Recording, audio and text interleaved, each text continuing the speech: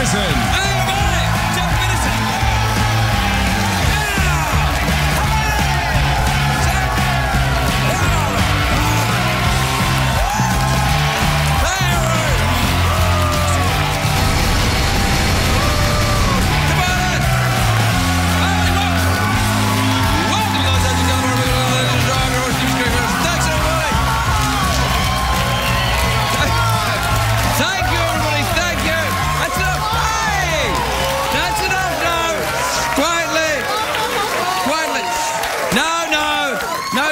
Completely believable, totally genuine applause must be stopped. Man, surly crowd. Yeah. Well, I may have to cuss them into some kind of life, that's all I'm saying. They're good looking. Some of them not so much. I'll decide later. It's a great day for America, everybody. It's a great day for me because I just got out of jury duty like 3 minutes ago. No, I was happy to do my civic duty, but I was very happy to be excused from my civic duty. I mean, that's how late it went. It went to after midnight in your region. It was that late. It was the LA County Courthouse all day. I've been there all day, and it was like 3 hours in the jury room, and it was getting really, really tense. Do you know what it's like? It's like a Greyhound bus station waiting room, waiting for the bus of justice. And there was the woman next to me was cracking her knuckles, and the woman across from me was giving me the stink eye. She was an old lady, but she fancied her chances. And I was like, I'll cut a bitch. It was going to get shanky in there. That's what I know. It was going to get shanky. And then we got called into this thing, and it was, what do they call them? A court. And we went into this court. There's like 45 different potential jurors, and I was in with all these different people, and the knuckle cracky lady and the stink eye lady. And then the judge starts interviewing everybody, and they asked the job, and I said to my job, late night talk show host, and everybody went, oh. And then I said, on CBS, and they all went, oh.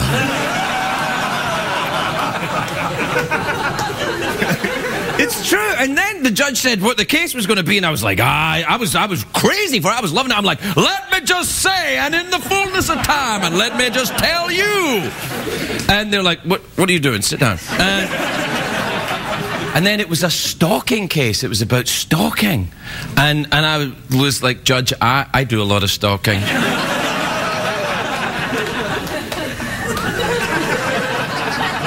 So I don't know if I'm right for this. And she was like, okay. And then I don't know if it was really working, so I kind of made a pass at the judge. Just anyway, she's meeting me later on. But you know what? Everybody in the world has their thing about, you know, oh, just say this word, or do this, or pretend to be crazy. And the whole courthouse, everybody is walking around saying one word or pretend to be crazy. None of it works. I did all of it. I took my wiener out.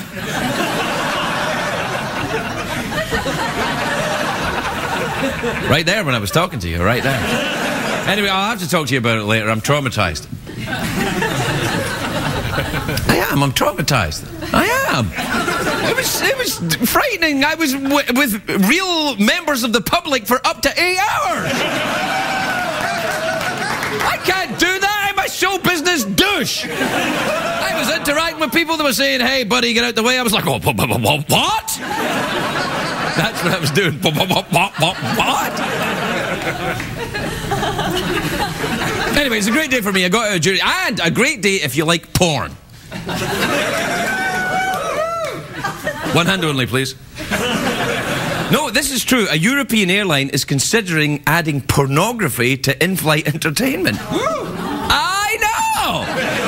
The shocking thing is, it is not Aer Lingus. It's a carrier. It's a real airline. No, the carrier's called Ryanair. Here's a little advice for Ryanair. If you're going to do that, don't give out the free blankets, all right?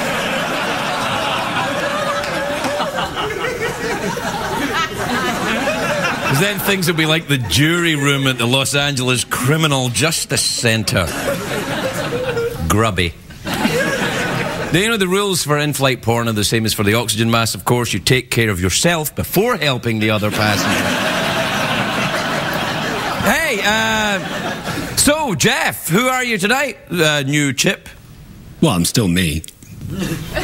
Yeah, I know you're still you, but you sound different again. You sound... Really? How do I sound different? You sound kind of, well, last... Sexier. Sexier? Well, I don't know. More athletic. Someone who'd do something in the bedroom that would be kind of gymnastic. Do I sound like that? Well, how could you be gymnastic? Only one of your arms moves. Moves in a very gymnastic way, though. Yeah. Hey, that in-flight porn, that might work for you. Did the captain and the co-pilot get a chance to watch the porn, or is that prohibited? Well, it depends, I suppose, on whether there's an autopilot or not. Yeah, it'd probably be a nightmare when they're landing, wouldn't it?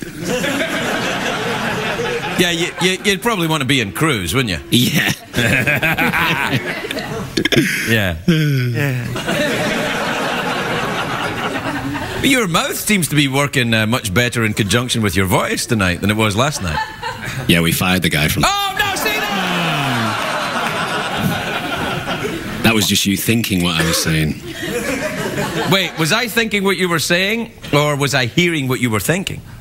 Excellent point. Who's been smoking tonight, me or you? Well, it wasn't me, because I was down at the Criminal Justice Centre all day. Or maybe I just thought I was smoking. That's pretty some strong stuff if you just thought you were smoking it. Hey, have you ever done jury duty? No, I've never done jury duty because, as you know, I don't have a heart, do I? You don't have to have a heart to do... There are lawyers down there. You think any of them have got a heart? No. I kind of gave you that one, didn't I? Yeah, a little bit. You want to do the... Oh, yeah, let's do it. Well, you see, you just thought it again. I'm going to have to get a new guy in. You've said that before, haven't you? All right, we'll do the thing then. We'll do it with the commercial break, right? You announce the commercial break over there. Ready? Yes. Ladies and gentlemen, now would be an excellent time to go to the bathroom. But if you do go to the bathroom, wash your hands, you filthy humans.